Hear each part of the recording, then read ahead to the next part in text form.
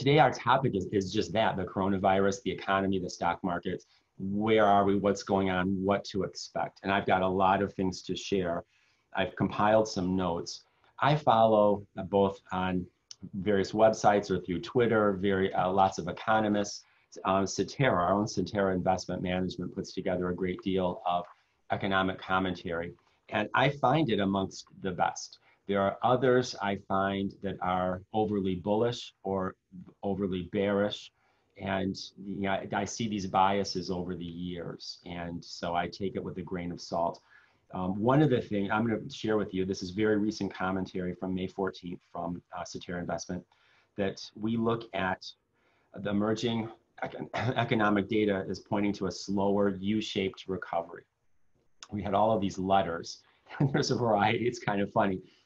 We used to talk about a V-shaped, which we had in 2018. The market goes way down, sharply, then comes right back up. We had that actually with Brexit. It was like a 3-day V. So right now we're looking at more of a U, which I would agree with. A U is that it's gone down, it's going to stay down for a while and then come back up. Another thought was that we could have a W or shades of a W where the market goes down, comes back. We have maybe a more outbreak of a virus or more negative news, the market goes down, more positive news, it comes back. So it's kind of even like the teeth of a saw that's just up and down, some volatility there. That's the other thing that we're projecting is volatility will endure and uncertainty remains high. I can't stress that enough because nobody knows what's going to happen. We've never been through this before. And the market tends to react very quickly to certain things. Good news. Yesterday, the market was way up, one of the best days in weeks. And we had some good news from Jay Powell has really been phenomenal. In fact, right now, 10 o'clock, the chair of the Fed, Jay Powell, and the Secretary Treasurer, Mnuchin, are supposed to be testifying long distance, teleconferencing with Congress about as a requirement for all of the stimulus acts that have been done and to report on this and how it's working. And the markets are waiting for their commentary. I think much more the Fed than Mnuchin. And the Fed chairman, Jay Powell, was interviewed on 60 Minutes and said, we're going to backstop everything. He is imploring, I haven't heard any comments now, but I imagine today he's going to really be getting after Congress to continue to pass legislation that will support the American economy, the American worker, Main Street, and to minimize the damage, and that not all of the weapons to fight this are going to come from the Fed, even though he said on 60 Minutes that they still have more weapons, that they can still go ahead and backstop this even more. They're doing incredible things like actually buying private investments, such as junk bonds, high yield bonds. So the Fed is intervening in the market, and the market likes it. Clearly, that the market has gone up. But now the reality is there seems to be a disconnect between what the stock market is doing and what the economic data is, and people are making explanations. And sometimes it's funny as to why people are explaining what the market is doing. We have had, I think every Thursday we get the weekly unemployment claims, new unemployment claims, and they've been in the millions. Now they're tapering off, but even last week was unexpectedly high, about 3 million. And 6 of those 7 past Thursdays, the market has gone up when we get this terrible news. And so sometimes the explanation is, oh, well, we were thinking that was going to be even worse, or the market has already priced this in. Or the market is just thinking much further down the road. And we're looking at earnings and other things like that. So there's no question I see this where the market wants to go up. People want to invest. Everybody wants to make money in the market. The first sign of positive news, Moderna, possible some a vaccination, that's still a long way off. If you follow the medical news, there are always these first round trials. Often they're very positive, but then they fail. They do not make it all the way through. So we've had initial jobless claims, so getting to economic data, the past 2 months near 37 million. And so this is absolutely extraordinary, the level of unemployment that we're having. Official unemployment rate, nearly 15%. But as I'm gonna go through some of this economic data, we're gonna see that this is really underreporting because the unemployment does not take into account underemployment.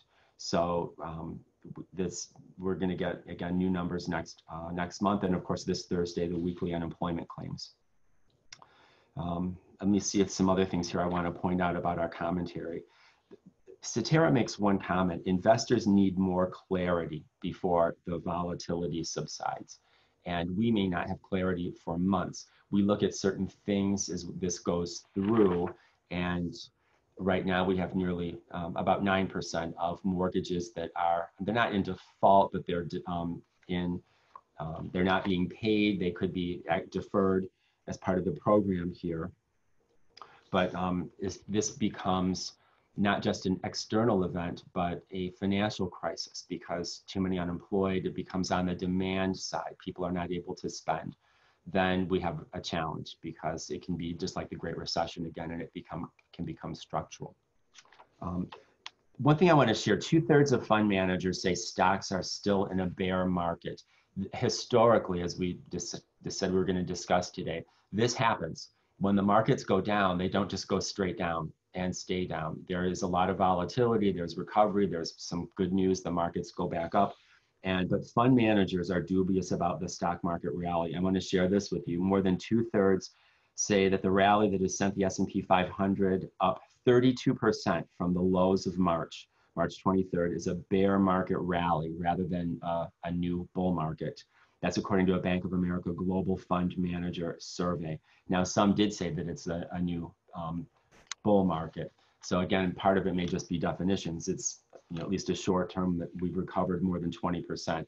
A bull market is basically defined as that we're up 20% from the lows. But most of them are now expecting that U-shaped or the W-shaped. That the V-shaped economic recovery, I think, is pretty much off the table, that we're not really expecting that. We're looking at other fundamental allocations as to how people are invested. For example, right now, the bond allocation, fixed income, is the highest since July of 2009 during the Great Recession. So we look at how the market is actually reacting, and not just the actual stock market going up, what's underneath it. For example, I'm going to go through a lot of different things. This is from one of our sources. Are the markets ignoring reality? That's one of the questions that people have. How can the market keep going up when we've got this terrible news? Crippled economy, sky-high unemployment, and it's just not being reflected in the market performance. There's a lot to unpack with what's happening. There's optimism that we're going to start getting more economic growth as the market opens up. And so there's a response there. Any positive economic news about medical breakthroughs, vaccines, that's going to help. One of the things that is true about the S&P 500 and the NASDAQ is some of these companies are doing well, and they're doing well because, I'm going to share this to you, there are quarantine indexes and anti-quarantine indexes. The S&P 500 is being propped up right now by 5 technology stocks, and those stocks have largely done well. So we call these the quarantine stocks, where people are at home, they're doing more telecommuting and working from home, or more home entertainment. So some of these stocks have done really well. But here's a key ratio. We look at the PE ratio, that is the price to earnings on the stocks. And the ratio right now is pretty high, 20.5 times compared to an average of 15.2 times. This is the highest that PE ratio has been since the tech bubble. So this is where we get things that make us nervous about the risk in the market, that even though the market has gone up, we could have another bubble and things could actually go down. Some other commentary from Cetera has said we're not expecting, and I've heard this from many others, we're not expecting to hit new market lows for March 23rd, that we may have volatility down 10 to 15%. I'm not so optimistic. It is quite possible that if we get continued bad economic news, the more this drags out, certainly in the fall, if there is more incidents of the virus, if we have to do other shutdowns, then we could see longer term damage. And we've got some negative forecasts too. This fascinating economic data about how historic this is. Consumer spending has decreased about 7.5% month over month. And the corollary, credit card spending, is down 25% year over year. And we also see savings rates going way up. And this may be counterintuitive, where you would think people are in economic trouble, so they're piling on debt on credit cards. But really what people are doing is what happened in the Great Depression is they're trying to get themselves safe.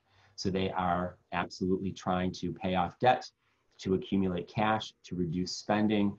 And some of these behaviors are very likely to be long-term, just like the psychological effects of people who lived through the Great Depression, that we're going to have a long-lasting effect. We used to say, to give you an example, as financial planners and advisors, that you should have 3 to 6 months of emergency money. If something happens, that's cash, it's liquid, it's safe, go to the bank and get it. After the Great Recession, we said, 3 to 6 months, that's not very much. And now the general rule of thumb advice is 6 to 9 months of your expenses. And the reason is, what if you lose your job? It can take you a long time to get rehired. So it's, even though it seems like it may be a lot of money just sitting in cash, not earning very much, we want you to be safe. And, and it could be anything, and not just losing your job or something extreme that affects most everybody in some way, like a coronavirus. It could be a hurricane, it could be a health issue, it could be a traffic accident, it could be anything where you need your emergency money because you're out of commission for a while. But that's an effect of this last Great Recession, that we've changed our advice and people are changing their behavior. We look at other things that have happened, the incredible monetary policy of the Fed, all these emergency actions. The balance sheet of the Fed now is $9.3 trillion. Now, what does that mean?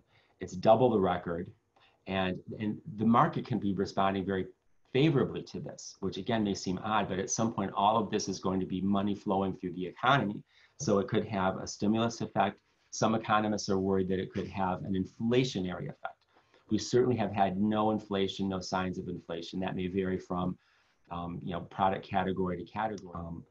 The Congressional Budget Office forecasts the total federal debt load will top the total economic output in the US for this year, jumping to 101% of GDP.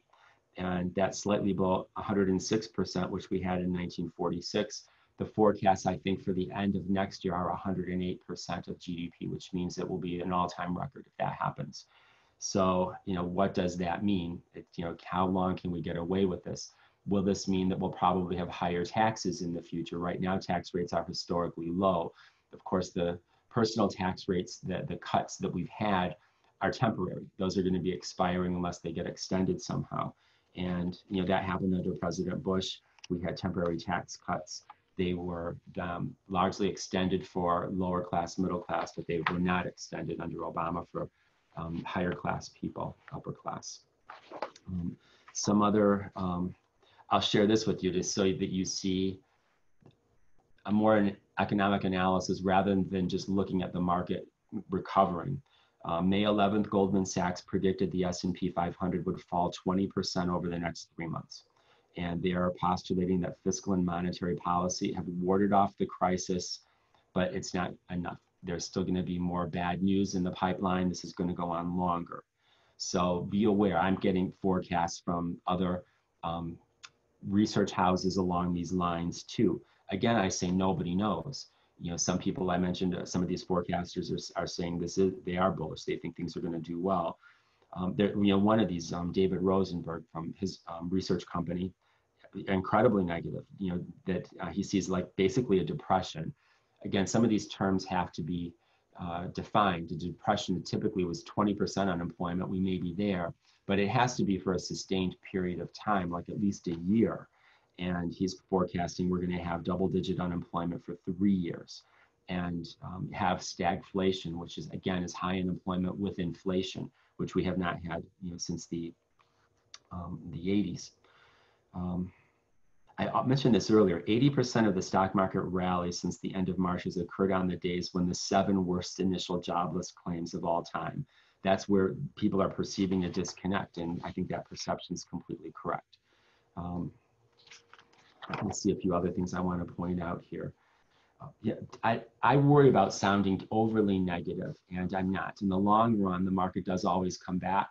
If you are saving into a 401k plan, or saving monthly into an IRA, I encourage you to continue to do that. Saving matters. You're buying the shares of those stocks on sale, and in the long run, the market will come back, even if it's longer than we want. So in the long run, I am still optimistic that things will recover. And again, as I've mentioned, we see that here where people call in and ask about buying oil, airline stocks, cruise line stocks, whatever it may be. I'm still saying I think the time is not exactly right to get in unless you're willing to ride that volatility up and down, and see some big swings.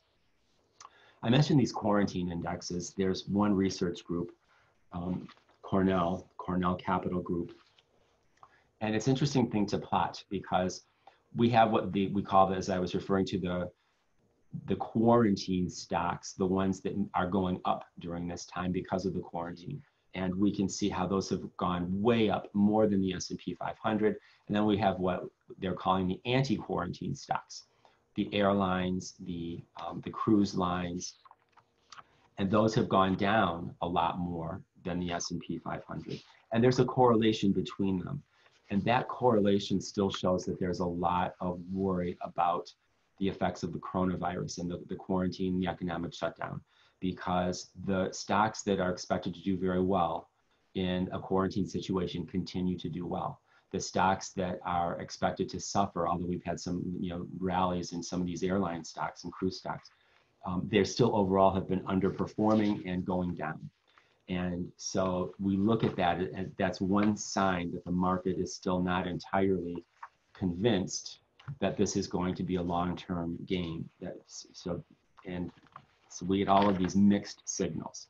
So here's another comment I want to make is, I've made this several times, we are so focused on the economy, the virus, but you've got other things. One of the things right now are trade tensions with China. And if things go wrong, if we don't have an agreement, if we've got tariffs, a trade war, the governments and the central banks are going to have to step in. That's going to be very negative. We're looking at all these other things. Home sales. We just had new numbers. The construction of new homes fell 30% in April. Again, that's the lowest level in several years. And so we've got mixed economic numbers. And so our response to all of this is, I mentioned if you're saving regularly, to continue to do it. If you are looking for other strategies, again, we've got the money managers who are tactical, who will go in and out of the market. If the market does start to tank, they're going to make things safer. And we're working with several of them, and we can even blend them within one portfolio because they do things differently. So there's a way to put brakes on a downturn. Of course, there's no guarantee there by any means, but it is such that your portfolio is being monitored and actively traded so that it's just not going to ride it down to the bottom. Our industry is famous for just telling people, don't worry about it, don't even look at the market, don't open your statement, it's long-term, it'll come back. Well, for our retirees, people in retirement, close to retirement, we want to do better than that. And we've been doing better than that.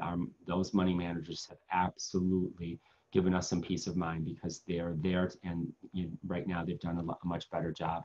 I also mentioned the very first one of these we did, I guess this is the 10th one, was on those strategies with those money managers, but also for retirees, again, or people close to retirement. We've worked with those annuity strategies where you've got guarantees, guaranteed income. Every dollar you put in, it's guaranteed to come back to you as a stream of income, and maybe even guaranteed growth, and then guaranteed lifetime income. And you could even have it for a married couple, for both spouses. You could even get a death benefit.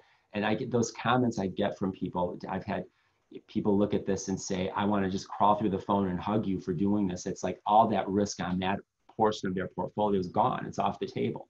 It's guaranteed, and that's a great feeling. So we talk about those strategies here.